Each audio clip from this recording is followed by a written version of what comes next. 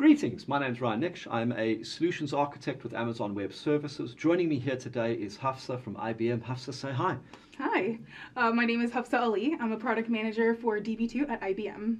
Right, we're going to spend a couple of minutes talking about IBM databases, specifically migrations into AWS and a couple of the options that are around there.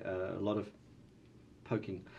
Hafsa, I have got customers who have long-running investments in terms of IBM database solutions, most of them existing in an on-premises context. These are sort of workloads like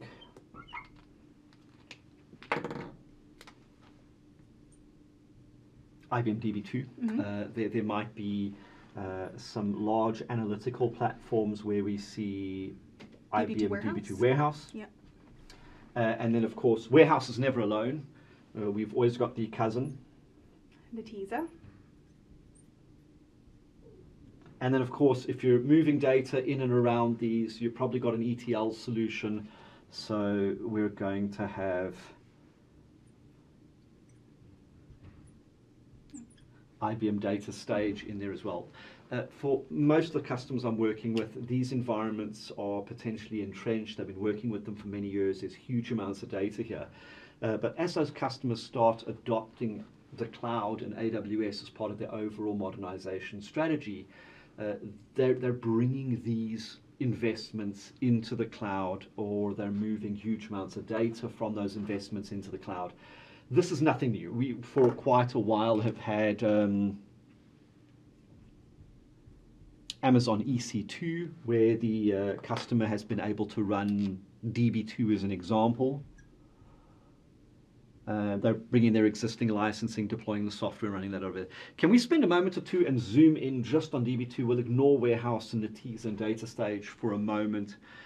Recently, we've done some fun stuff together where we've brought a much more managed option to DB2 customers on AWS. Run us through that. That's correct, Ryan. Recently, we launched Amazon RDS for DB2. So, RDS for DB2 allows you to fully manage, scale, and operate your DB2 database in the cloud. This is RDS, like every other flavor. It's fully managed service. We do all of the undifferentiated heavy lifting, allowing the customer to focus on what's important to them, which is the database. In this case, we've just brought the DB2 engine into the fold. Customers with existing DB2 licensing, whether they've got that through an ELA or they've bought that as part of a bundled solution, they can bring those licensing constructs directly to RDS. Am I correct in saying that? That's correct. What about customers who don't have existing licensing? So customers that don't have an existing license can get RDS for DB2 on the AWS Marketplace on a consumption-based model, billed hourly. Okay, that is fantastic. A lot of options over here. Next question is obviously, if I have an existing investment and I want to take advantage of RDS, how do I migrate into DB2 for RDS? Well, that depends, Ryan. Is this a one-time migration or a continuous migration?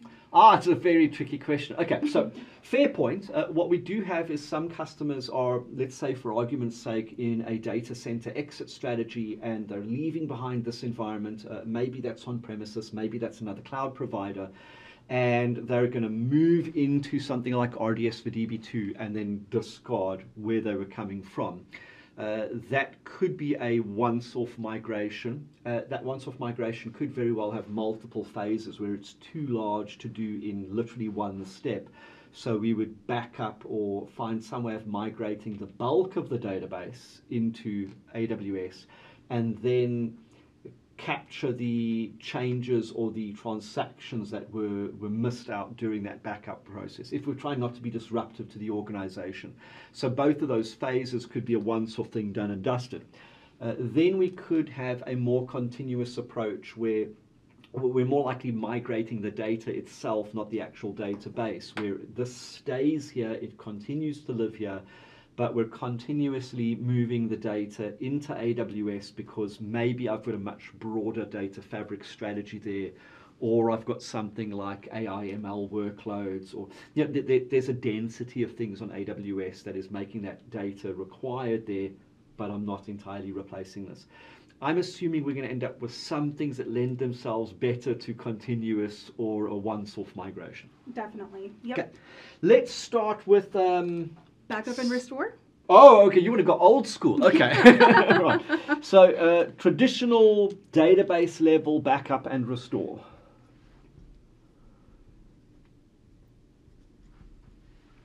I'm of the opinion, if I'm wearing a database admin hat, that this is something that is, one, familiar to people. It's something that is potentially easy to, or that they're familiar with it, and with that familiarity comes a bit of ease. Yep. The assumption here is database admin knows how to do this because of their broader disaster recovery strategy. I'm not a fan of it from a migration perspective. It could be effective if this is a relatively small database workload. What I like about backup and restore is it backs up typically a lot of the components that would be left behind with a traditional migration. Things like customization, stored procedures, they get backed up as well and replayed. The big concern I have with the backup and restore process is we need to be cognizant of the customer's over environment. Maintenance windows, how long does it take to back up? Typically we'd need to copy the backup from here into AWS. That might facilitate moving it to something like Amazon S3 as a temporary storage location. Then we'd have to replay that backup into our RDS for DB2 environment. Other challenges might include connectivity between these two environments. How long does it take me to transfer that backup? In some cases, I've seen us ship something like a Snowball device to the customer. We back onto Snowball, ship the Snowball back, replay it. That may or may not be feasible for a customer in terms of an impact and outage perspective. What about native replication? And I think there's two versions here. The native replication in the database in itself, things like shipping of logs, things like actual replication. IBM also has something called Q replication. Q replication, yep. Native replication and Q replication. So native replication is definitely doable, and I see native replication and potentially Q replicate as well being a good fit for continuous replication, where changes are happening here and that replication's being replayed. Lends itself very nicely to DR processes where, making changes here, replicating those changes over there. If something fails over here, I can bring this up online. Q replication, however, is a little bit more nuanced. For those of you who don't know, Q replication is a technology that takes advantage of IBM's MQ as a queuing system.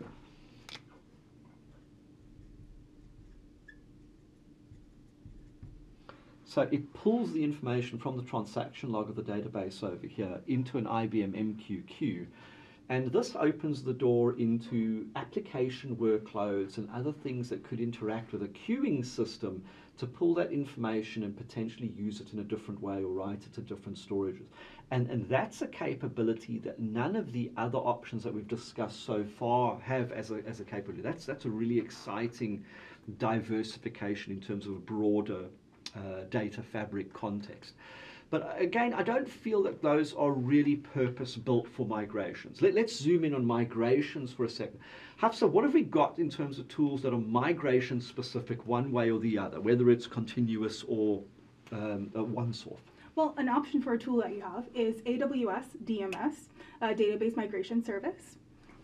Do you want to pop that up here? So DMS is actually very attractive for a couple of reasons. The first thing is AWS has invested a lot of effort into building out the database migration service to ensure that it is an effective tool to help customers move into all of the flavors of RDS. So in this case, DB2 being included in that. So great for reading from DB2 over here and writing into a RDS for DB2. It also caters for Once-off migrations, whether that is single phase or multi-phase, so it can do a bulk load of the data into the environment and then do transaction logs as well. But it also has the ability to cater for continuous replication for those use cases where there's an environment that's going to persist here and we're going to replicate that data into the environment. It is an additional AWS service, so you're paying a fee for that, and you can just go to the AWS console and spin up DMS, link it to your source, link it to your destinations. IBM have created keep me honest here, it's a toolkit that was purpose-built for customers to migrate into DB2 for RDS. Yep. DB2 Migration Tool. Migration Tool. Yes. Yeah, so DB2 Migration Tool is a command line tool that allows for a simplified, optimized, and a direct process for migrating DB2 on-premise workload to Amazon RDS. This tool, like Ryan said, was purpose-built specifically for migration to Amazon RDS for DB2, and it's optimized for transfers of large amounts of data.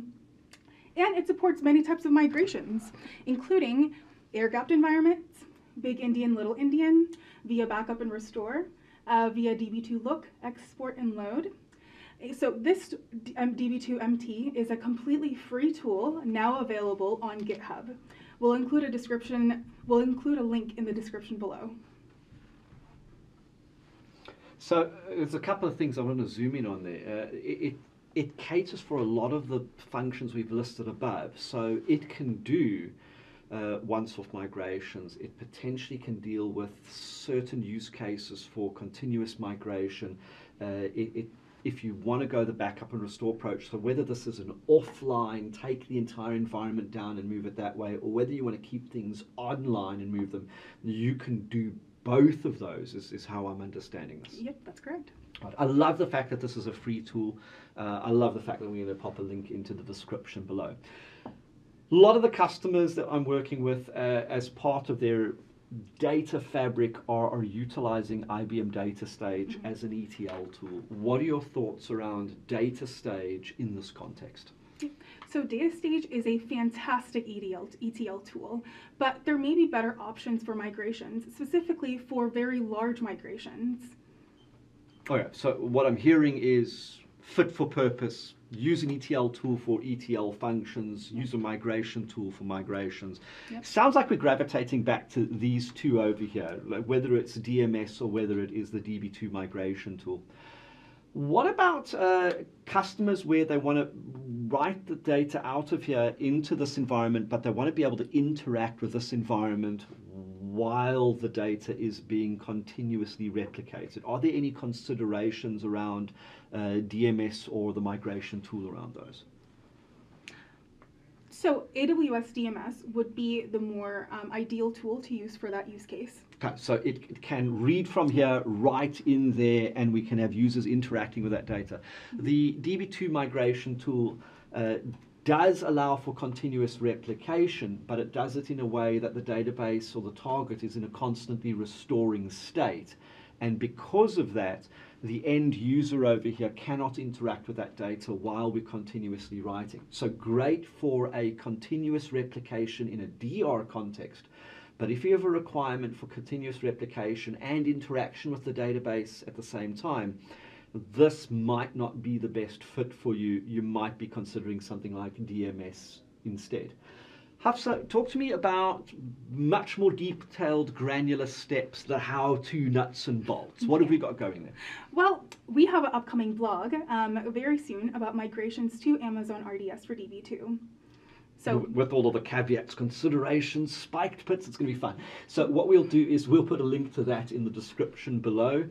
Have we missed out on anything? I think we've covered it quite well. Well, in that case, thank you very much. It's always a pleasure having you here. All right, thank you so much, Ryan, for having me. And thank you for joining us.